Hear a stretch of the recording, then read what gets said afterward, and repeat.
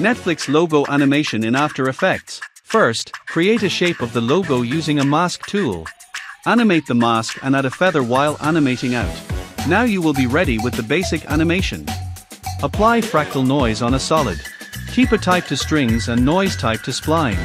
Disable uniform scaling and set the width to 1 and height to 500. I'll format the mask with the basic logo animation. Keep striped layer above the Netflix logo and animate the opacity to fade in.